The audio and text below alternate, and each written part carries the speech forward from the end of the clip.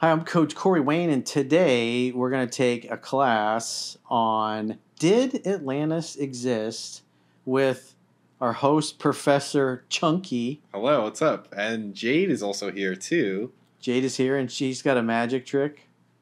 Oh, wait. And Erica as well. Hey, guys.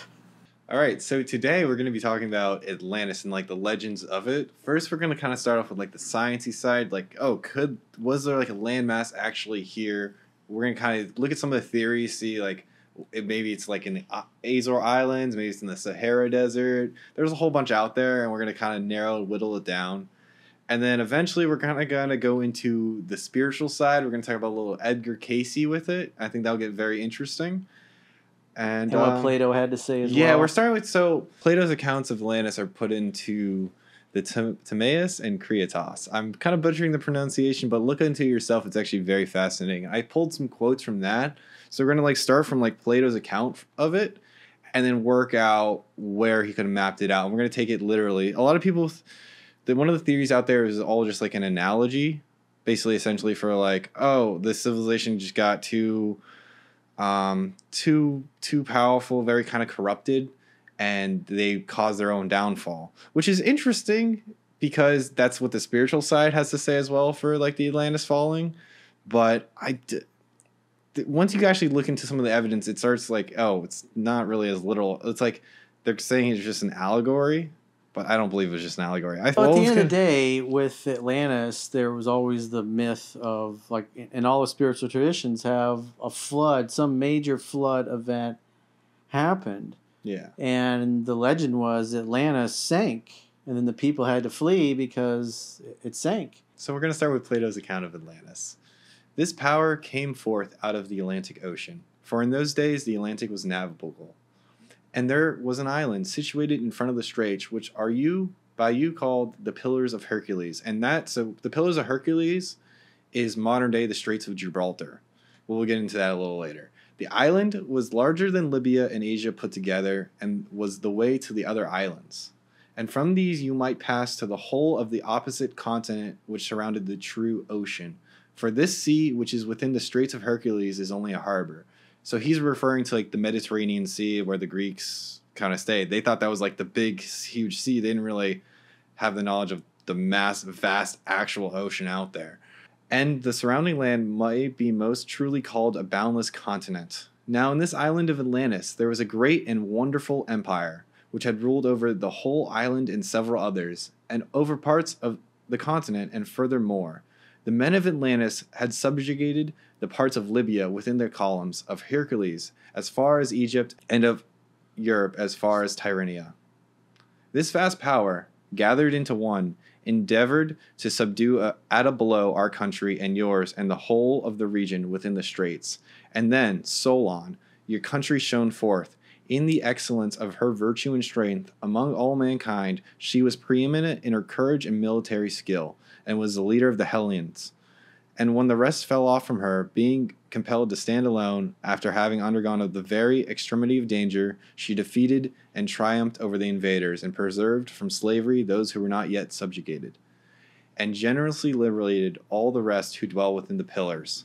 But afterwards there occurred violent earthquakes and a flood, and in a single day and night of misfortune, all your warlike men in a body sank into the earth, and the island of Atlantis in like manner disappeared in the depths of the sea, for which reason the sea in those parts is impassable and impenetrable, because there is a shoal of mud in the way, and this was caused by the subsidence of the island.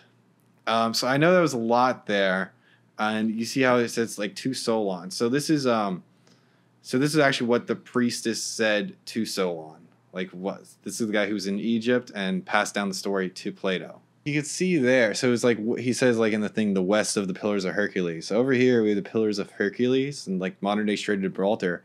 If you just go west from that, you have this whole Azores Island like plateau and area, like at the Mid-Atlantic Ridge. So this is, I guess, part of the account of Timaeus, 22c, 23b, and it's what the Egyptian priest said to Solon. So he says, quote, "There have been, and there will be again, many destructions of mankind, arising out of many causes. The greatest have been brought about by fire and water. The priest adds, you remember a single deluge only, but there were many previous ones. So it's one of the things that's interesting when I see that is Edgar Cayce talked about that the breakup of Atlantis was originally started and triggered by their misuse of their technology, and it caused the plates to shift and move around. And so there were several major catastrophes where part of the island broke apart, part of it sank, and then things were fine for years, and then more pieces would break off and sink, and so it was over like tens of thousands of years that he said, the destruction happened. And so that's, this account from Plato, I guess, Egyptian priest, and that kind of confirms some of the things that Edgar Cayce said about it. And didn't Edgar Cayce, I believe he also said the time of it, like I think he said 11,600 years ago, like 12,000 years, the final. Yeah, like the last piece of Atlantis, the last parts of the remnants of the original Atlantis finally sunk below the sea, during, earth changes back then, Yeah. So this is something that's always gone on. I mean, there's places over in the Mediterranean where there's just literally Greek and Roman cities that used to be above the water that part sank below the ocean just because the movement is interesting too, because Plato also dates the time of Atlantis sinking 11,600 years ago.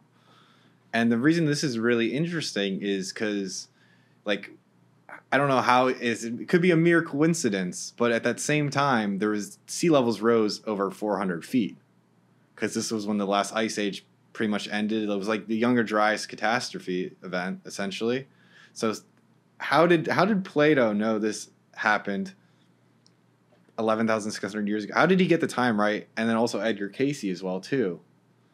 Because it's interesting, because when Edgar Cayce was making these accounts, he didn't know Plato. He didn't read any of the Plato stuff about Atlantis, as well as we didn't have the ice core samples to know about this climate catastrophe. Let me tell people who Edgar Cayce was. So Edgar Cayce was known as, they call him the sleeping prophet or America's sleeping prophet. And so in the early 1900s, he was having a problem. He was losing his voice. And I'd been to all the doctors and specialists, and nobody could figure. They're like, "There's nothing physically wrong with you," and so nobody could help him. And he needed to be able to talk for a living, to earn a living and do things he needed to do in life.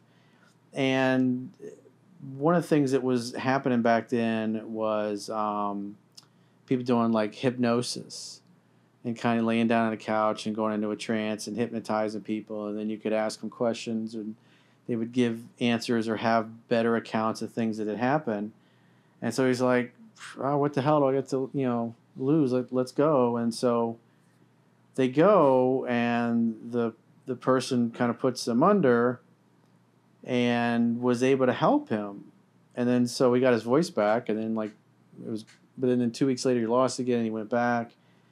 And so eventually I guess his assistant and his wife learned how to take him through this. And then when he was under one time, somebody asked a question about something in the room about somebody else, and he says, oh, it was because of a past life and ancient civilization like Egypt or Greece or something like that. And so eventually, just by accident, what happened, what he was known for when he was in this trance-like state, people would say, hey, I got a tummy ache, or I got this sore that won't heal, and he would be able to diagnose them remotely and give them medical advice or health advice, and the stuff would work. And so a lot of the things that he talked about how people would ask him questions about how the body worked and how to be healthy, and he talked about the acid-alkaline balance and how the food you ate made it easy for your body to stay alkaline, and those principles line up with the stuff that Dr. Young discovered with the dark leafy greens, the smoothies, the green juice, all that stuff that everybody knows and loves and makes them feel better.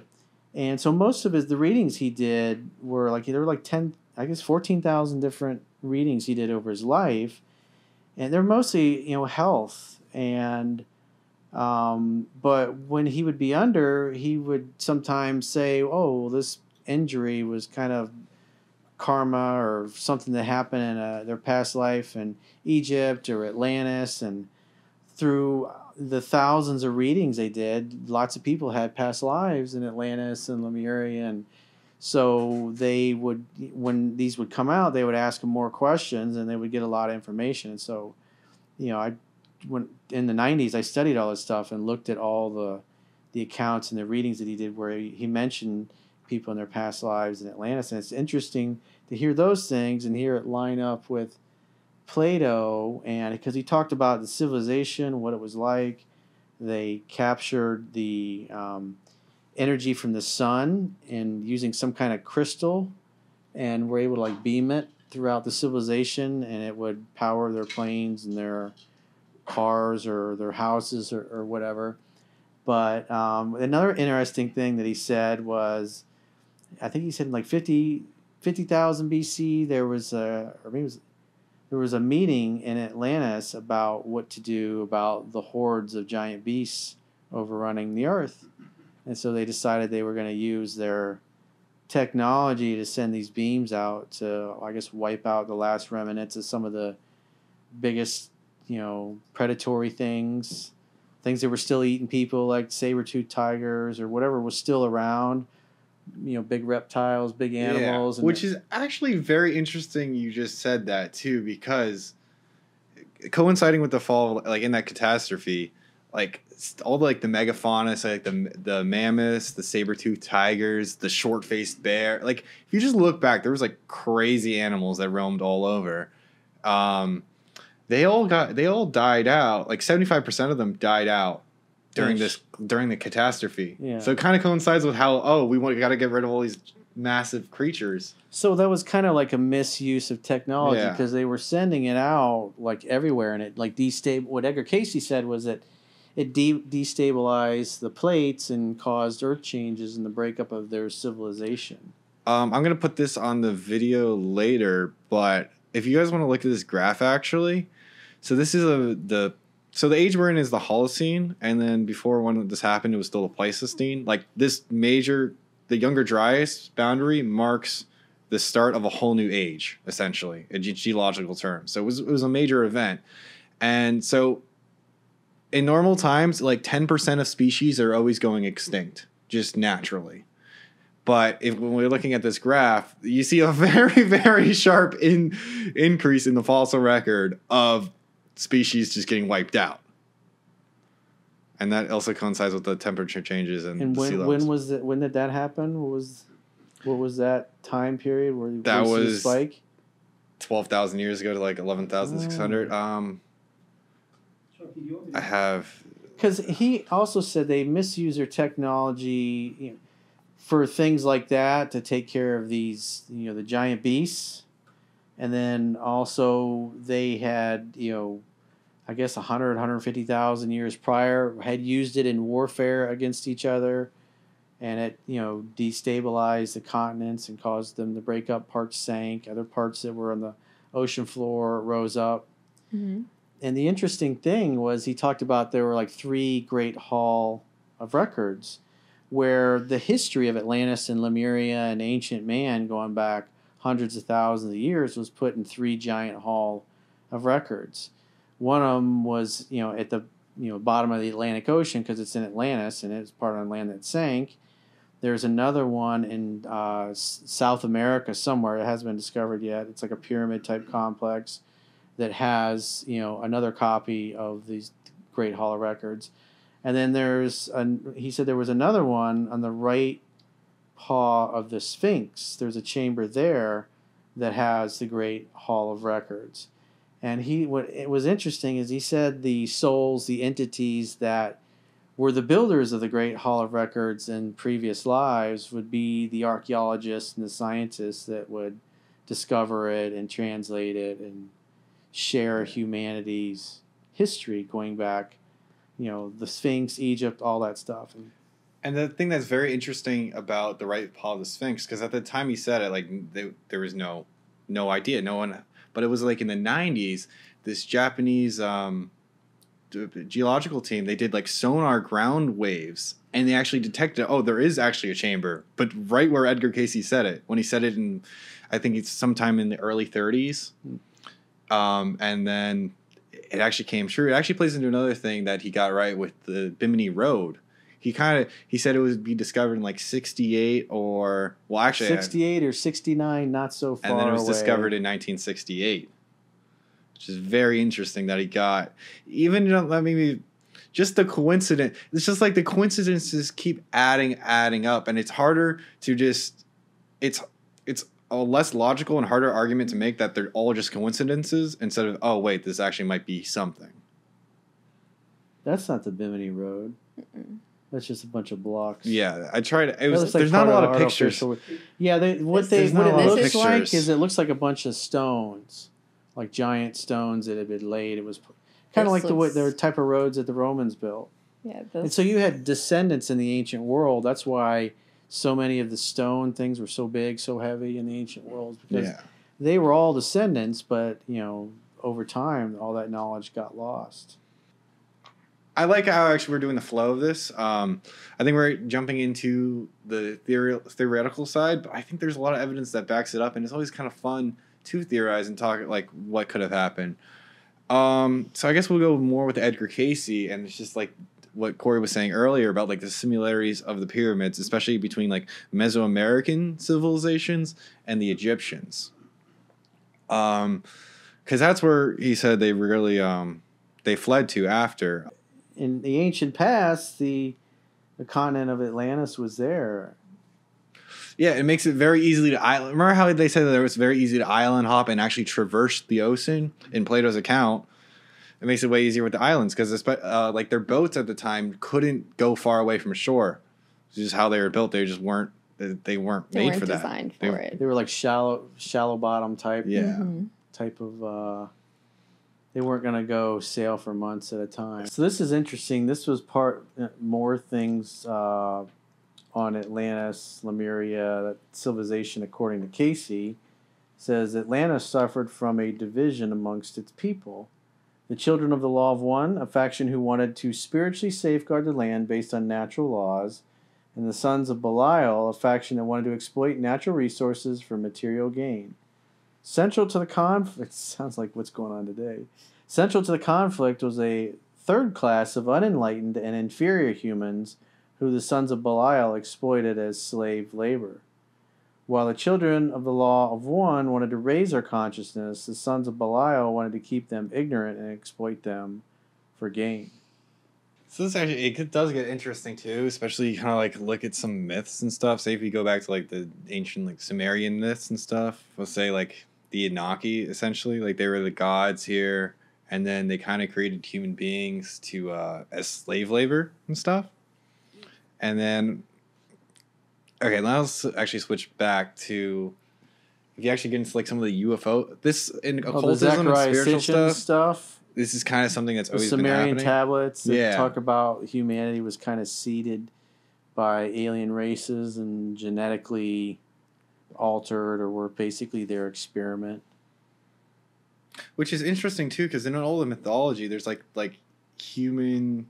Well, you see like UFOs and some of the hieroglyphics. You see what looks like UFOs. The Mayas, the Incas, all of them. Or there's also that hieroglyph where it has like it literally looks like just like an like a light bulb essentially. Because it's also interesting, like in the pyramids, you ever think about it? Like, how did they see? It's just a dark tunnel.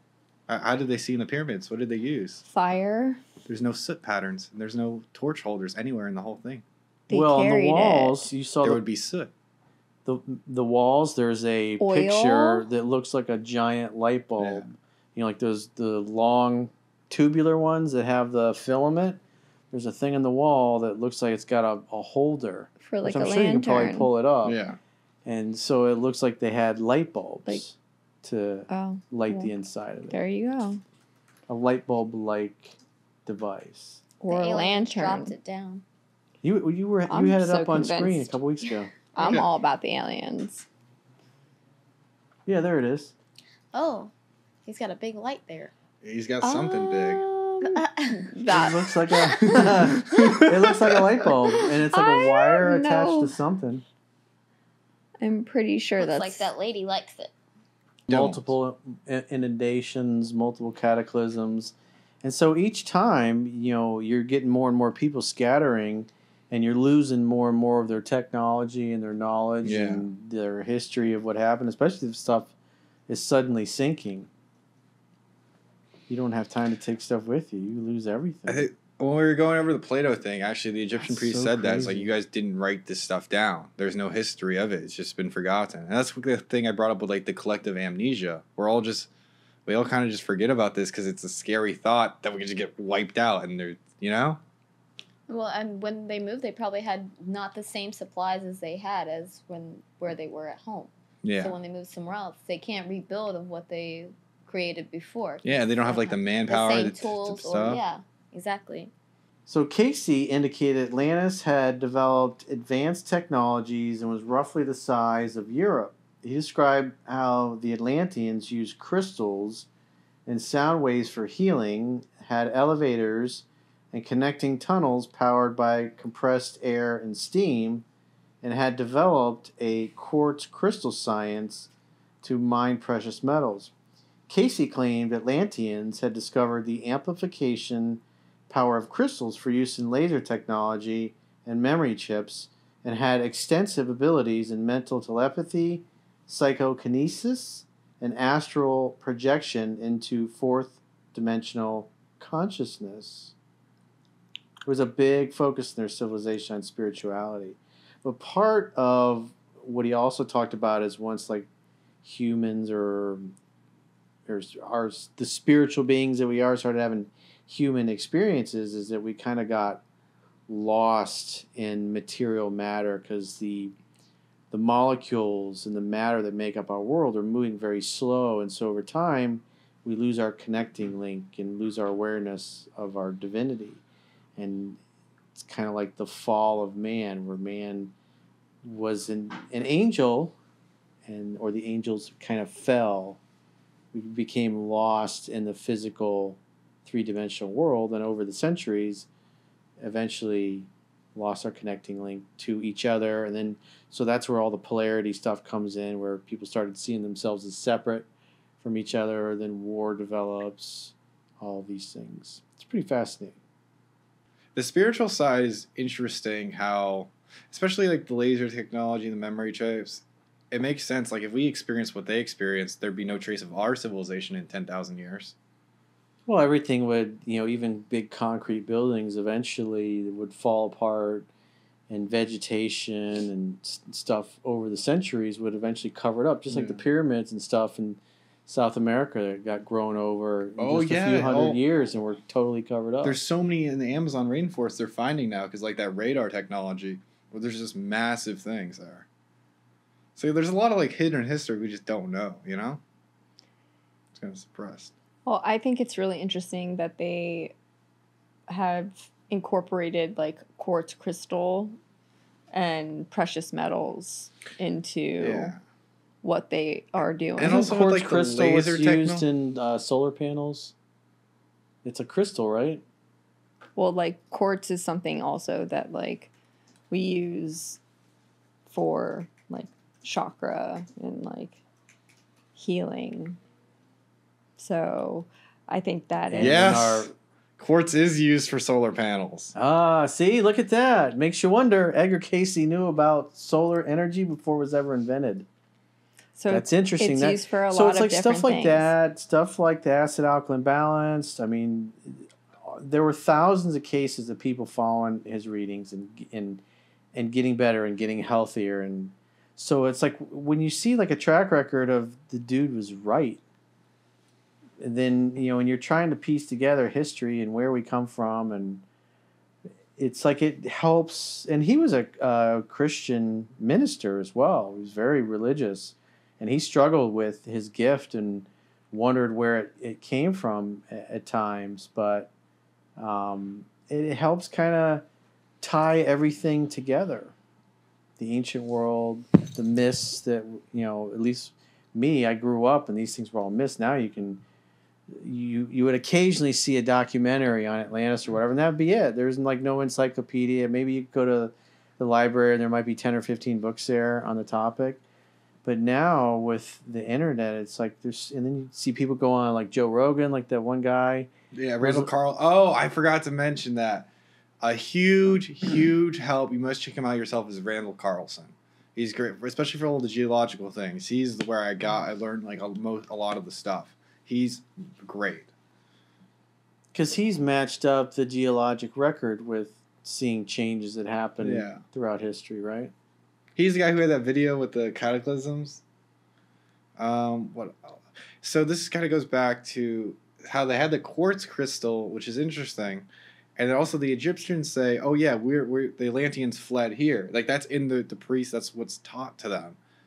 And then it's interesting too, if they're so good at making the quartz and the stones and this advanced technology, it really makes sense who made all the Sphinx and the Great Pyramids and stuff, and all the granite structures. Of Atlantis.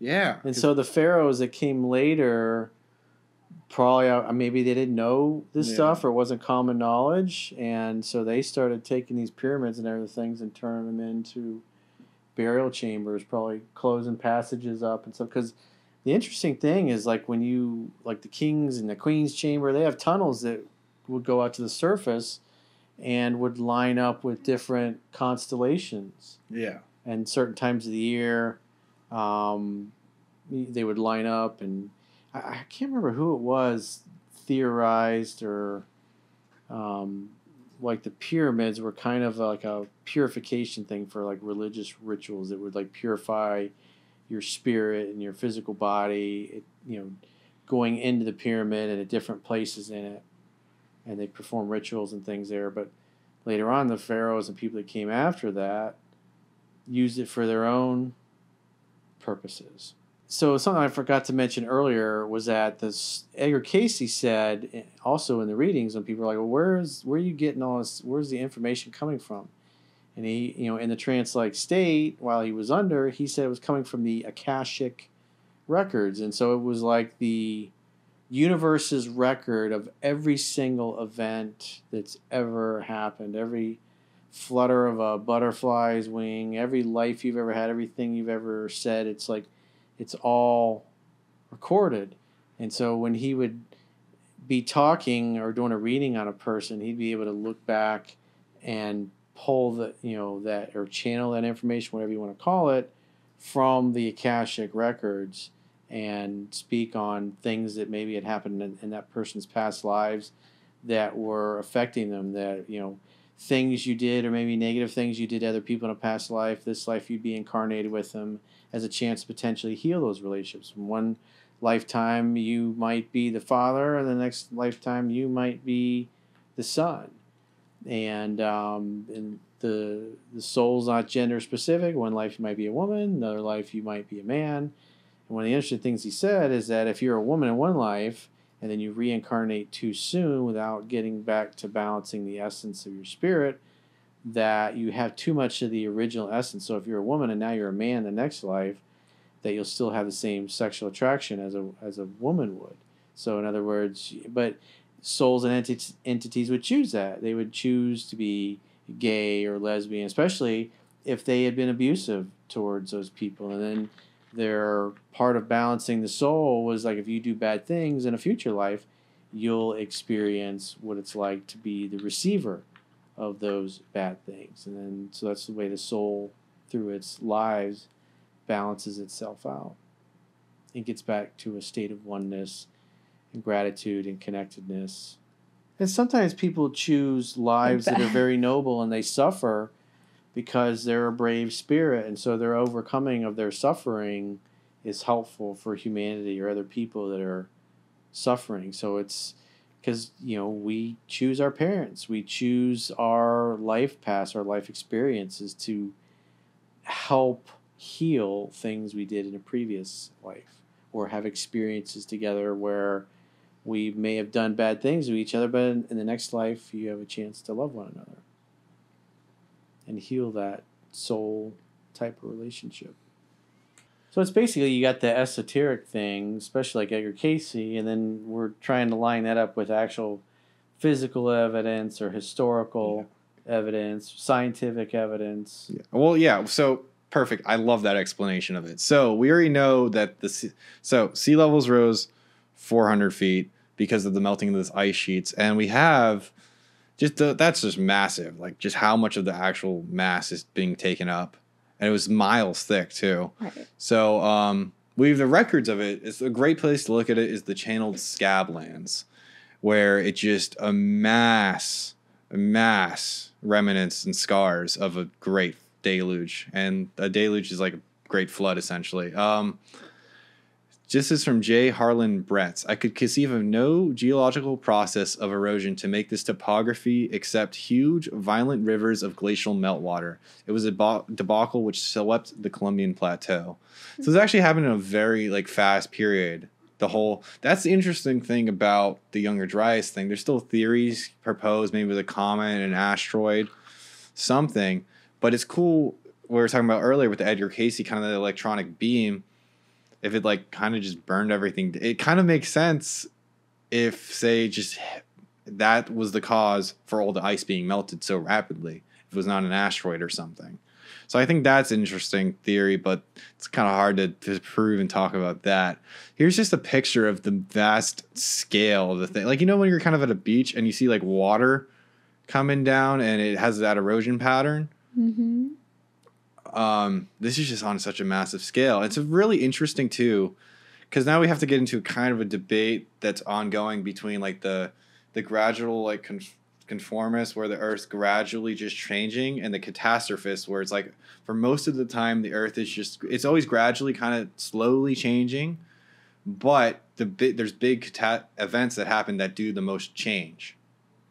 That form masses like this. This wasn't drawn out over millions of years to create this. It actually happened in geological terms in a short period of time. So, which I think makes way more sense instead of the gradualistic thing. Because especially in the 50s, the reason this kind of happened was they wanted to move away from the Bible catastrophe stuff. Oh, great flood. They were like, oh no, we're very scientific now. So we're not going to... Oh, there was no catastrophes. We haven't seen any events. Their whole idea was, oh, we haven't seen anything that happened in our lifetime, so this couldn't happen. It's a ridiculous argument. Just because you've never observed it doesn't mean it can't happen. And it's also, they're like, oh, scaled that up, can't happen. And that's one of the things about the Great Flood. They're like, oh, that's just every individual culture talking about their own flood thing. It's not just one massive flood, but through all the myths and traditions that are passed down, they always tell of this. And plus, it's carved into some of these different complexes in the ancient world. The pyramid-like structures, you see people fleeing in boats from a great flood. Yeah, myth is actually really, really interesting because it's how our history has been passed down. And we almost live in this collective state of amnesia where we just forget about all this. It's very... Going back to the Egyptian priestess quote, we only remember one deluge, but there's been many destructions of mankind. We're in this just collective amnesia where we don't remember it. Mankind? Mankind, yes. So I find that very fascinating. So now the reason I was talking about the glaciers is because they also, not only the melting of them raises the sea level, but the weight of them just pushes the continent down. And kind of think of the Earth like a water balloon. So if you're squeezing a water balloon, it's going to bulge out in certain areas to compensate and keep it ready. So when that pressure is gone, it's going to return back to normal, okay? And so the asthenosphere is the thing under the lithosphere, which is kind of where our crust is on. The crust is very solid, doesn't really move around a lot. But the asthenosphere is it's plasticky, actually. It's just melt. So it's very, very movable. Very movable.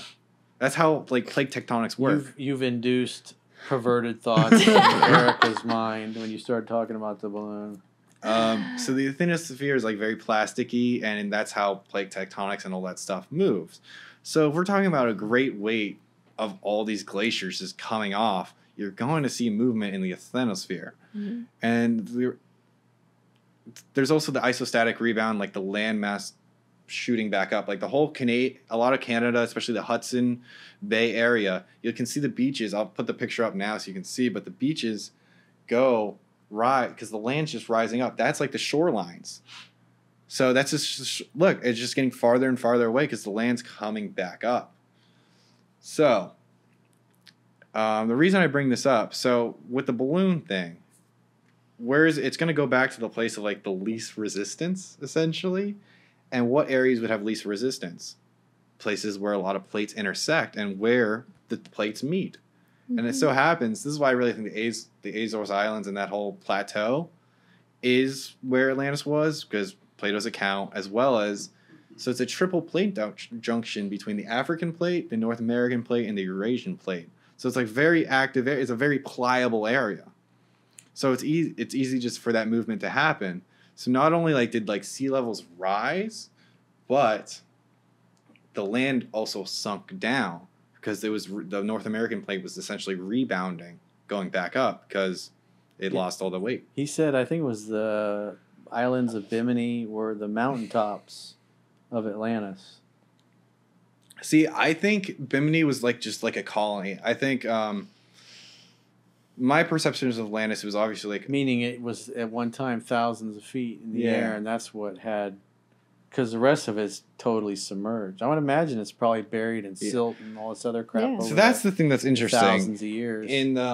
Actually, they've taken seafloor samples of, say, the Azores Islands and stuff that's like hundreds of feet. Actually, I think thousands of feet underwater. They're finding like fine beach sand, shallow like reef, shallow water corals and organisms, hundreds of meters away.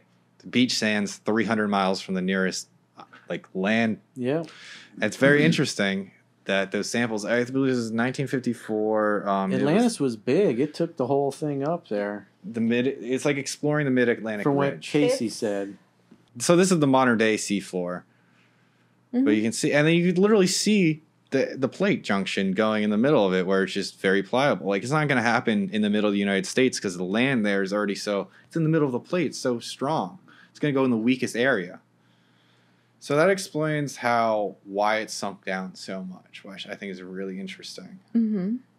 So the interesting thing was, I mean, the Egyptians are well known for this because the problem with their big dating method is, what pharaoh scribed on who made this. But this is well known that the Egyptian pharaohs literally just stole everybody's work. Like the pharaohs are like, I'm just going to rewrite on the hieroglyphs. It's really a weird, strange. They supposedly weren't I think it was Cayce said that they weren't the ones that the Egyptians weren't the ones that originally built the pyramids and the Sphinx and all that. It was the descendants of the Atlanteans because they wanted to preserve the knowledge of the ancient world, and they put it in the three places. One where it's sunk, another one that's been grown over vegetation somewhere in South America, and then the one at the Sphinx. So this is the thing that's interesting. So we think of like the art, we kind of went from like hunter-gatherers and we slowly evolved in this straight just pattern to where we are modern day. But looking at all these ancient sites in Egypt, Pumapunku, it's a very strange phenomenon that the more advanced... and these like H-shaped things, when I guess they said, one of the documentaries I saw, the scientists that analyzed the stone said the molecules looked like it had been melted down and poured into a mold. Yeah, so it's very interesting with all these sites that the more advanced forms of craftsmanship are farther back in time, and the closer we get to our modern day, the more rudimentary it gets. Because these things are huge and they're incredibly heavy. They weigh thousands and thousands of pounds. And it just kind of looks like a construction site that just got wiped. They were mid-construction doing something, and the civilization just got wiped out. Yeah. Pumapunku is interesting. We spent a lot of time on that one. But this phenomenon of just the better, more advanced basically building techniques and methods, doing structures that are, say, like 1,000 tons, just a whole orders of magnitude better. And now when they try and recreate it, they can't. Like, say, with Edgar Cayce saying the Egyptians kind of inherited the stuff, it kind of makes sense, because if you ever actually see when the Egyptian pharaohs try to recreate the pyramid, they make their own pyramids. They try to make their own pyramids, supposedly when they're farther, like thousands of years from the original ones. Mm-hmm. They made it out of mud bricks, and it's just terrible. It doesn't actually come together. Yeah, because I remember growing up, the scientists theorized that those different pyramid structures were their attempts to make a pyramid, and then the Giza and the rest of them that's what they built once they figured out how to do it. Mm-hmm. But I've never heard that before. That's interesting that the pyramids were built, and then the other ones that are the stepped pyramid, the ones that are kind of messed up, were actually made after the Giza ones. Well, also, another interesting thing is, so if you look at some of the pyramid, some of the like just the structures, you'll see they on the older ones, it's just a solid one piece of granite. It's very linear. It's the same thing. And in the newer structures, it was made out of round blocks of sandstone stacked on top of each other. It's a weaker material. Like, how are they doing harder materials like granite, way better cutting before? And when they try and redo the things, it just doesn't come out as well. Like, there's a lost trade or technology there, which is interesting. Different civilizations that built that. It was a lost art. He also said that at some point in the future, the Atlantis would rise above, and then eventually that Hall of Records that was there would be discovered.